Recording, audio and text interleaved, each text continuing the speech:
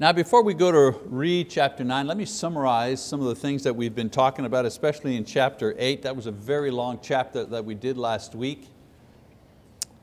Chapter 8 of John, we see Jesus having a dialogue with a variety of people, and I've told you this gospel, the way John writes it, is Jesus is having a dialogue with different people, and John records what Jesus said, what they said, what he said back to them, what they said back to him. It's just a series of dialogues that go on back and forth. We also see, when we study the book of John, the continual cycle of the revelation of His person along with the belief and disbelief of people. In other words, what John is showing is, and the way he shows it is through dialogue. He shows that Jesus demonstrates that He's the Son of God, either through a miracle or a teaching, something like that. And then He shows how people reacted to that. Some believed, and he talks about how they believed, what they said, what the believers said, and then some disbelieved. And that continual cycle goes through every single chapter. Jesus demonstrates His divinity, some people believe, some people disbelieve, it just goes round and round. So in chapter 8, we see three different examples of this cycle of revelation, belief, and disbelief being carried out. First of all, the Pharisees are trying to entrap Him with the charge against the woman caught in adultery. And what happens? They're outwitted by Jesus, and what do? Well, they leave in disbelief. The woman, however, remains behind. She's charged with adultery, but she goes away with forgiveness, and we're hoping certainly a measure of faith. So there's the belief and the disbelief being demonstrated. Then Jesus speaks to the crowd, He encourages them to believe in Him, and He continues with the dialogue about the source of His life. And once this dialogue is over, again, John records some of the people disbelieved, but others began to believe in Him initially. Then what's really interesting is that John demonstrates that Jesus then talks to the people who said, we believe in you. And so He carries on another conversation with those people who said, we believe in you. And what happens? He challenges them to obey His, if you believe in me, He says basically, then I challenge you to obey my word. If you obey my word, then you prove that you really are my disciples, and I'll set you free. But in saying that, the people stumble over this demand because of their pride. They feel, as descendants of Abraham, they have no need for somebody to deal with their sins. You think that's unusual? I remember once speaking to a woman a long time ago. I think she was a therapist. I had some physical therapy done, and she was Jewish. I lived in Montreal in those days. And she said, oh, you're a Christian, you're a minister, blah, blah, blah. We talked and this and that. And so I was just probing a little bit, seeing what she believed as a Jewish person. And she flat out said to me, she says, oh, I'm not interested in Christianity. And then she said, because I'm not interested in anybody having to die for my sins. I don't need that. I said, really? I said, why is that? She says, well, because I keep the law. And I was like taken aback. I only thought that mindset was in the Bible, but it was like in the modern day. She says, I don't need Him to die for my sins because I obey the law. And I was thinking, wow, I was amazed. Same mindset as you see Jesus dealing with here in the Bible. And so these people in the Bible, John shows that they're the ones who said, we believe in you. And then when He says, if you obey me, I'll free you from your sins. Then they say, what do you mean? You don't need to free us from our sins. We've never been slaves. We're Abraham's children. We're Jews. We're culturally, no one's ever had us or enslaved us. And so the same people who believe in Him quickly turn against Him because they're unwilling to acknowledge their sin of pride. When they see the miracle, they say, man, we're in. Yeah, you're the man, we're in. But then when He pushes them a little bit and pokes them a little bit, and they have to give up something, their pride, they're out again. So we find out at the end of the chapter 8, that the very people who began to believe in Him quickly turn against Him and actually were prepared to kill Him because of what He said. Now, I said last week, and we did it in like 2 minutes. I didn't have a lot of time. I said that there are some lessons that we can draw from this dialogue, even though it repeats the cycle and the pattern of discussions that Jesus had with people throughout the lesson. A couple of lessons from that. Lesson number one was that Jesus came for forgiveness, not for judgment. The story of the adulterous woman, in that story we see that Jesus' purpose in coming was to obtain forgiveness for sin. Now the problem with that is some people who read the Bible see only that. They say, well, Jesus is love, Jesus came to forgive, you shouldn't judge. They only see that part. They don't realize that there is going to be a judgment to come in the future. But the primary reason for Jesus' appearance was to open the gate to allow forgiveness and grace to come into a person's life. There'll be judgment, all right, but it wasn't during that moment. It isn't during Jesus' first coming that the judgment comes. That's when forgiveness comes. That's when forgiveness is brought into the world. The next time He comes, that's when the judgment is going to take place. Another lesson that we can see from that, obedience is what separates the men from the boys, as they say. This crowd, they were ready to be with Him because they saw the miracle, we're all in. The moment He pushed them a little bit and talked about obeying Him, they didn't like that idea. And again, nothing new there. Regardless of what people say about their religious convictions or their Bible knowledge, it's their obedience to God's word that determines their relationship with God. You can be spouting scripture all day long, that you've memorized in Sunday school, blah, blah, blah, but that doesn't mean anything to God, in the sense that if you don't accompany that with obedience to His word. If we do what God wants us to do in worship, in ministry, in our relationships with people, it's by this obedience to Him that we prove that we're His people, and not simply by claiming that we're His people. People sometimes are real loud about that. Praise the Lord, and they love to kind of draw attention to themselves because I'm a believer, and they carry a 30-pound Bible with them all over the place. And that's, if that's what you want to do, that's fine. But obedience to the word, that's really where it's at as far as Christianity is concerned. And then one other lesson, Jesus continually tests His disciples. Even the people who said they believed in Him were subject to Jesus' tests. He challenged them to come to a higher level in depending on Him for their salvation. And of course it was their offended pride that turned them against Him. They failed the test, and consequently they turned against the Lord. And so the modern application is a lot of times in our lives we're tested by the Lord in what we say and what we do, or how we respond or react to Him. He tests us all the time. We think the only test is when we hear the gospel and we're encouraged to obey it by repenting of our sins and being baptized. We think that's the only test, and once we've done that, He'll never test us again. But boy, that's just the beginning. He's always poking around in our lives, in our sins, in our attitude, in our commitment to service, and so on and so forth. He's always doing that to try to get us to step up, so to speak. So we need to be conscious of this and remember that at any time He can test our faith. And if we find ourselves falling away or neglecting Him or putting less emphasis on His word or growing cold in the love for Him, we can be sure that we're failing that test. Another thing I'll tell you just from personal experience, the test rarely comes when you're strong and healthy and things are going right and praise God, Lord, I'm so happy to be alive. That's usually not when the test comes. The test to love, the test to forgive, the test to obey usually comes down in the valley somewhere where can anything else go wrong? When you're saying that to yourself, can this day get any worse? That's when the test comes, usually. All right? So we have to be careful about becoming complacent because, as I say, that's when Jesus is testing us. But it's a great encouragement. It's a great encouragement because the minute you realize, oh, wait a minute, I know what this thing is. This is a test of my faith. The minute we realize what it is, it usually gives us courage to, what's the first thing to do? I ask for prayer. I say, oh Lord, I'm being tested. Well, Lord, I need your help now. I really need your help. All right, so let's move on to chapter 9, shall we? Chapter 9, in chapter 9, this scene is divided into 3 sections. If this was a play, there'd be 3 separate scenes.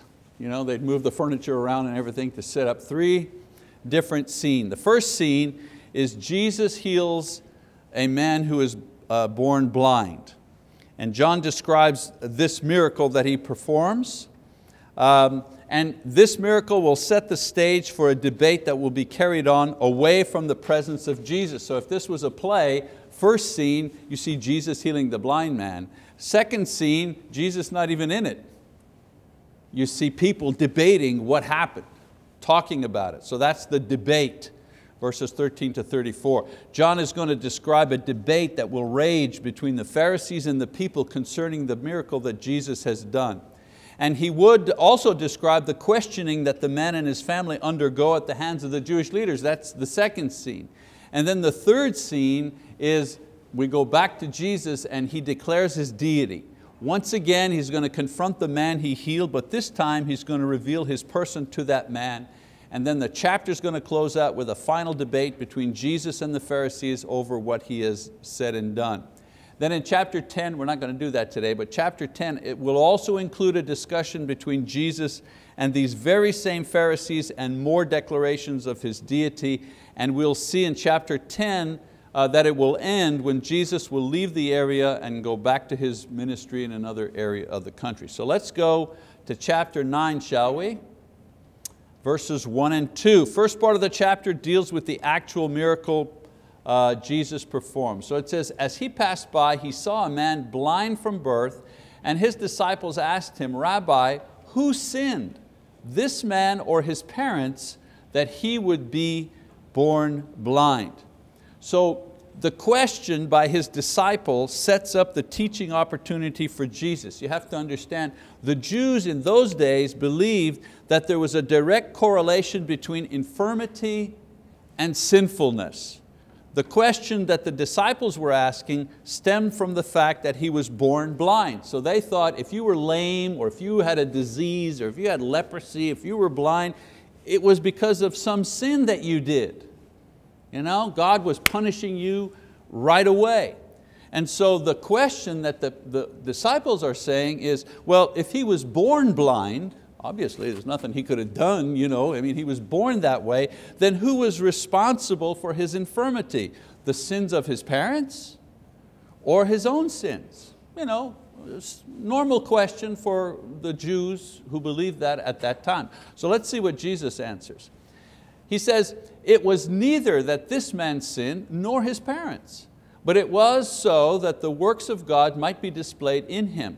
We must work the works of him who sent me as long as it is day. Night is coming when no one can work. While I am in the world, I am the light of the world.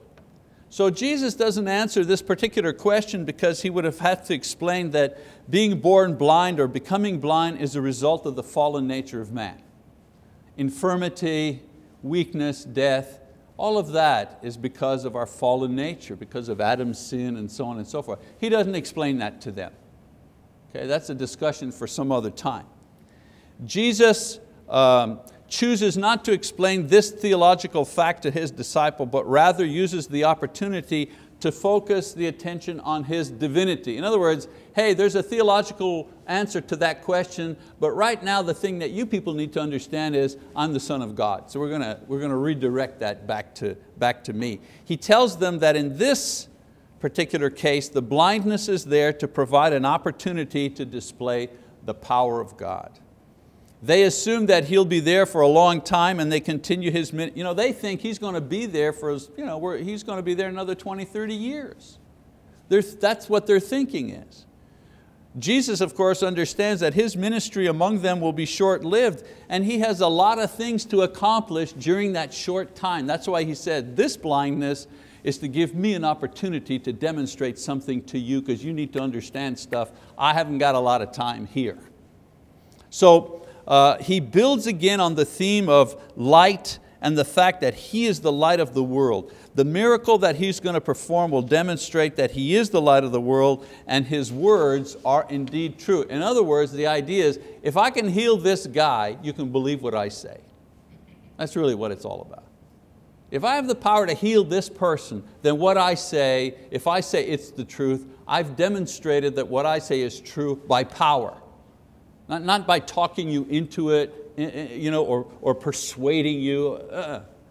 I've shown you the truth through a demonstration of power. So let's read 6 and 7. When he had said this, he spat on the ground and made clay of the spittle, and applied the clay to his eyes, and said to him, "Go, wash in the pool of Siloam," which is translated sent. So he went away and washed and came back seeing.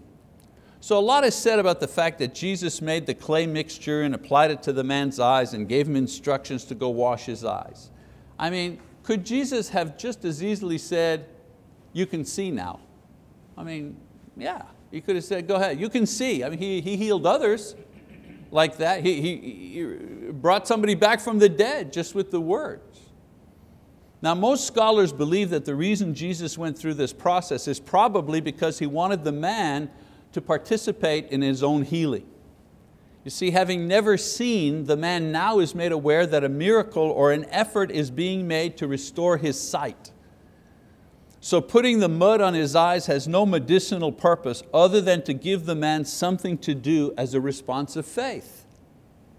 In the same way, is there any magic in the water when we're baptized? Is that super water? It's just water from the tap, right? It's our response of faith.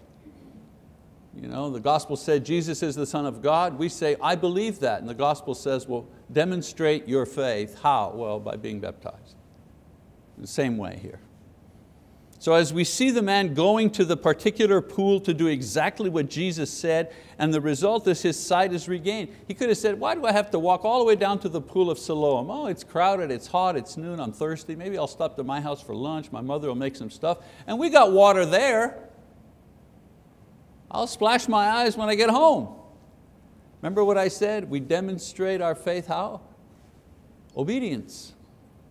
So he obeyed what Jesus said for him to do. So the point here is that the miracle is done through the power of Jesus, but the man does make a response of faith in obeying Jesus' word by washing it off at the pool of Siloam. As far as the man is concerned, there's no doubt who has performed the miracle because he has been touched by Jesus.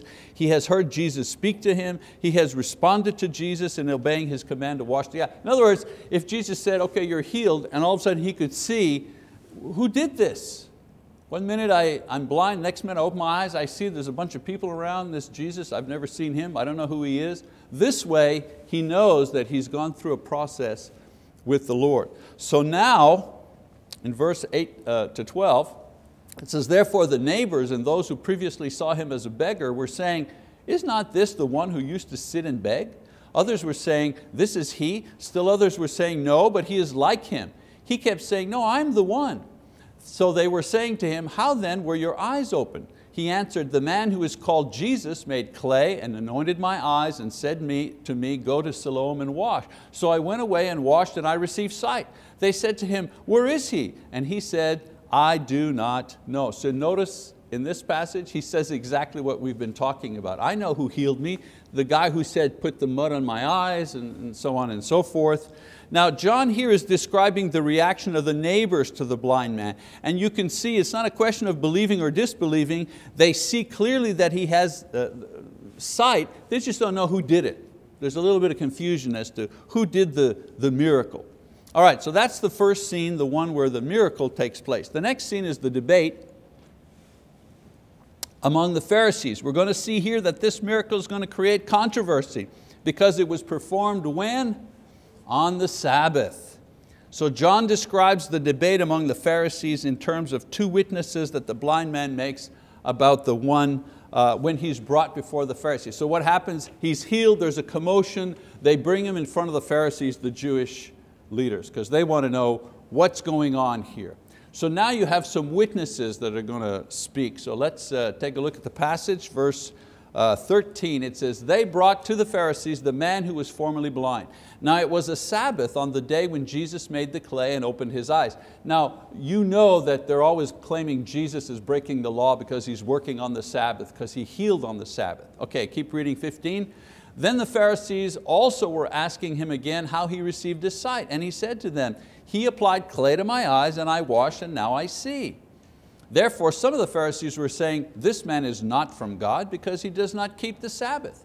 But others were saying, how can a man who is a sinner perform such signs? And there was a division among them. So they said to the blind man again, what do you say about him since he opened your eyes? And he said, well, he is a prophet. The Jews then did not believe it of him, that he had been blind and had received sight, until they called the parents of the very one who had received his sight and questioned them, saying, is this your son, who you say was born blind? Then how does he now see? His parents answered and said, we know that this is our son, and that he was born blind, but how he now sees we do not know, or who opened his eyes we do not know. Ask him. He is of age. He will speak for himself. His parents said this because they were afraid of the Jews, for the Jews had already agreed that if anyone confessed him to be Christ, he was to be put out of the synagogue. For this reason his parents said, he is of age, ask him. So in this passage the Pharisees questioned the blind man about his miraculous sight, and he said, yes, I was blind, now I see. There is a great doubt about this, and so the leaders of the Jews want to question his parents to see if this is some kind of a trick. Is the followers of Jesus, is this a put-up job? Is this some sort of scam here going on? Okay, you said you were blind, now you see. Well, let's bring your parents forward and ask them some questions. So they don't answer all the questions. They say, yes, this is our son. Yes, he was born blind. How he sees, hey, we don't know. Ask him. He's an adult. They know how it happened. They're just afraid. They don't want to be put out of the synagogue by the Pharisees. So in the end, they simply tell the leaders to question their son, who is an adult, who can speak for himself. So that's the first witness. Witness number 2, let's read, keep going, verse 24. So a second time they called the man who had been born blind. 2 times now they questioned him and said to him, give glory to God. We know that this man is a sinner. He then answered, whether he is a sinner I do not know. One thing I do know, that though I was blind, now I see. So they said to him, what did he do to you? How did he open your eyes? He answered and said to them, I told you already and you did not listen. Why do you want to hear it again? You do not want to become his disciples too, do you? They reviled him and said, you are his disciples, but we are disciples of Moses. We know that God has spoken to Moses, but as for this man, we do not know where he is from. The man answered and said to them, well, here is an amazing thing, that you do not know where he is from, and yet he opened my eyes. We know that God does not hear sinners, but if anyone is God-fearing and does His will, He hears him. Since the beginning of time, it has never been heard that anyone opened the eyes of a person born blind. If this man were not from God, he could do nothing. They answered him, you were born entirely in sins, and are you teaching us? So they put him out. I love this passage. I like this passage. Here's this guy, the lowest of the low on the social ladder, a blind beggar. You couldn't get a leper maybe, was lower than that. And here he is saying, you guys are so smart, I couldn't see and now I see. How does a thing like that happen? Do you want to become his disciples too? And they say, you were a sinner from the very beginning. Get out of here. Well, you don't know what you're talking about. And so in the beginning they suggest that he may be lying. That term, give God the glory or give glory to God, that was a Jewish kind of saying. What it really meant was, come on, tell the truth now. That's what they're saying. You're lying, you've been put, tell the truth. So in his second witness, the healed man is much bolder with the leadership and challenging them about the miracle that Jesus performed for him. We need to understand, he's the lowest of the low and he's talking to the leaders of the country, people he wouldn't be allowed to come within 10 feet of just an hour or 2 before. Now he's debating with these people. So the leaders claim superiority because they're disciples of Moses. They claim to know the law. In other words, they don't get it. They just, they can't see the forest for the trees, these guys. So in the end, unable to resist his cold and clear logic, the Pharisees simply insult him and throw him out of the room. It's the old idea, don't confuse us with facts. Our minds are already made up. All right, so there's the second scene. Okay, see, scene 2. All right, I'm going to change the furniture around, everything, lights go out, people go for popcorn, they come back. Scene number 3 opens, verse 35 to 44. Now, you have to remember one thing. This guy has not yet seen Jesus with his new eyesight. Okay? He hasn't seen, he's heard him. He knows it's Jesus and so on and so forth. But when his eyes were finally open, where were they open? Well, they were opened at the pool of Siloam. He went there, washed his eyes, he could see. All right? So in this final passage, John describes the face-to-face meeting that the man does have with the one who healed him. All right, pick it up in verse 35. Jesus heard that they had put him out, and finding him, he said, "Do you believe in the Son of Man?" He answered, "Who is he, Lord, that I may believe in him?"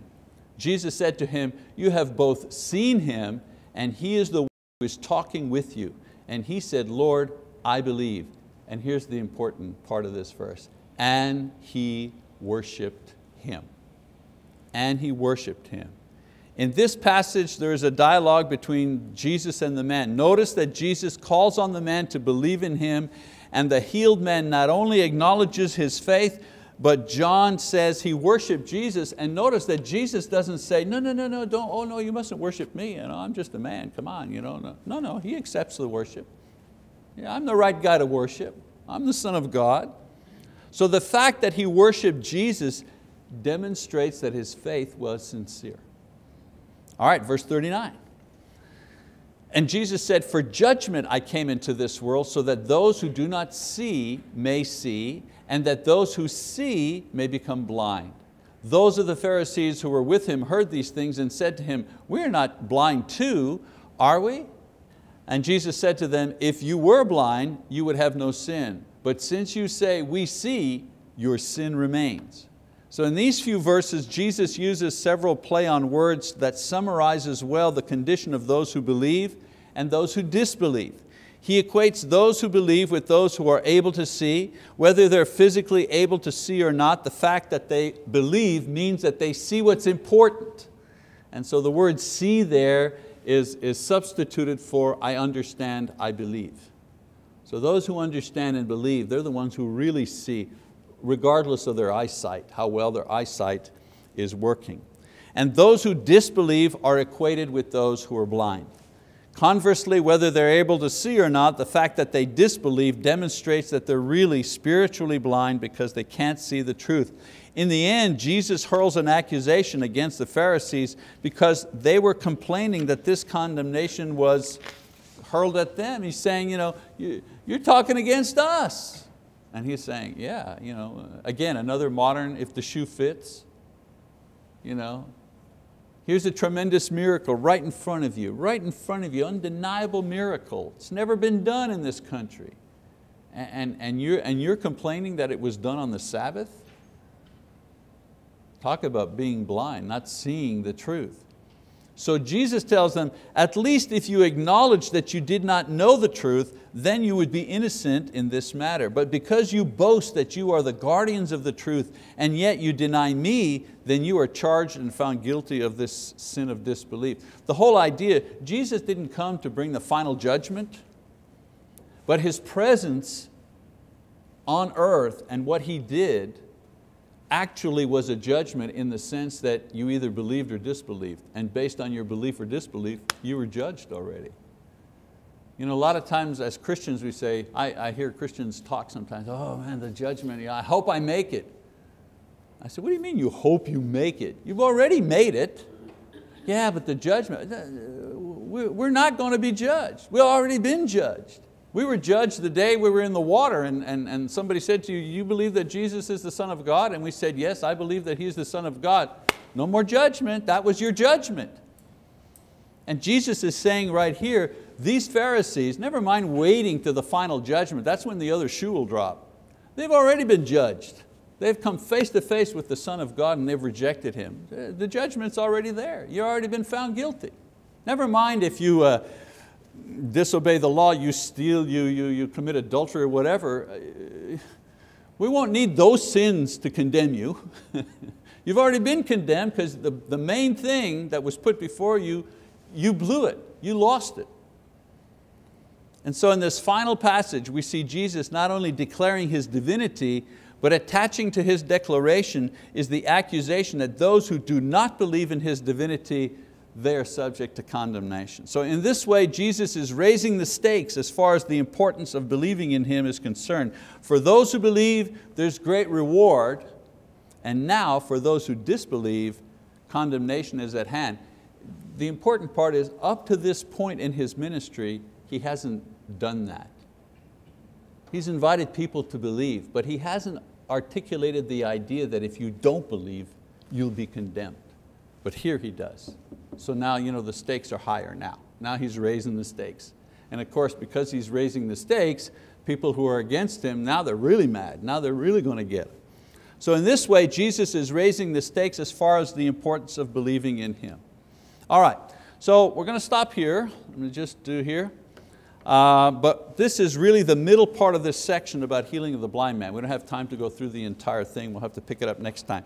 Jesus is going to continue His dialogue with the Pharisees in the next chapter, and He'll continue to assert His divinity. For now, He leaves them with yet another uncontestable miracle that points to His divinity. And once again, the Pharisees are quibbling over the issue of when the miracle was performed rather than the power that it demonstrated. So the irony, of course, is that the person who was blind was able to clearly see the meaning of what had happened to him, and those who claimed to be leaders and visionaries of that society were clearly blind to what was taking place in front of them. All right, so the next time we get together, we're going to finish up chapter 9 and 10 and head into the final stages of Jesus' ministry. All right, that's it for lesson number 18. Thank you for your attention.